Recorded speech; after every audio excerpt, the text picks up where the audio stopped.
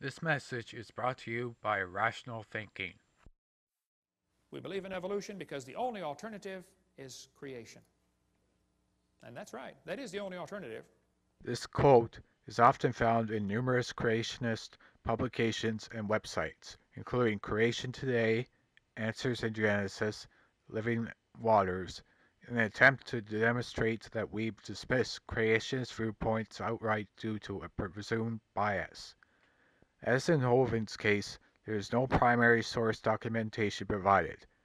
Others state it to be a foreword for a centennial edition or 100th edition of Origin of Species, just as on page 798 of the Evidence Bible by Ray Comfort. However, Keith passed away in 1955, some 4 years before the 100th anniversary of Darwin's work.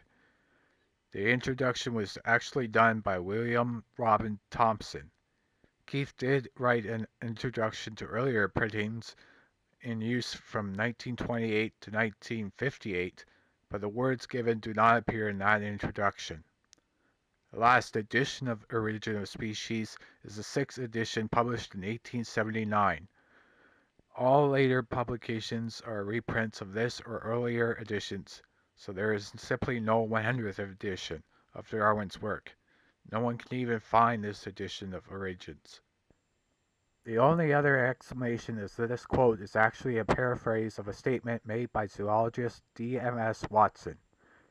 In an issue of Nature, Watson stated that the theory of evolution itself, a theory universally accepted not because it can be proved by logically coherent evidence to be true, but because the only alternative, special creation, is clearly incredible.